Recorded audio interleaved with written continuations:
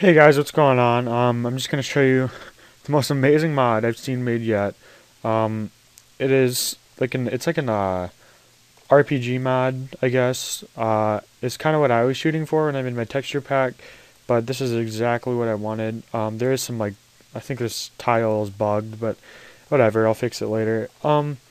So like this is if you want to improve like your gameplay 100%, this is what you got to get. It has everything from buying stuff with real gold, from let's exit that, from talking to people, from going to farmers and getting, well, I already got my bread, but get like talking to people. They give you quests, like hunting quests. It reminds me a lot of Oblivion, and this is probably why I like it that much. Um, so yeah, if you guys want to download this, it'd be great.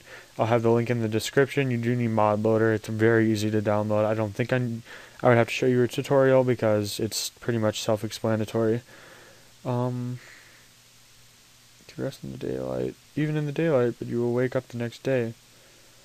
Nah, I'm fine. Thank you.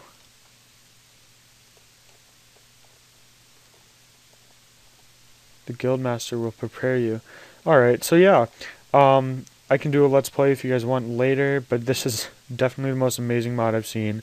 The first time when you run it, you make sure you do the run the patcher, or else your water will say run the patcher in this like gray text. But once you run the patcher, create a new world. If the world is no civilians and some of the buildings are cut off, you want to delete that world and create another one until you get one like mine.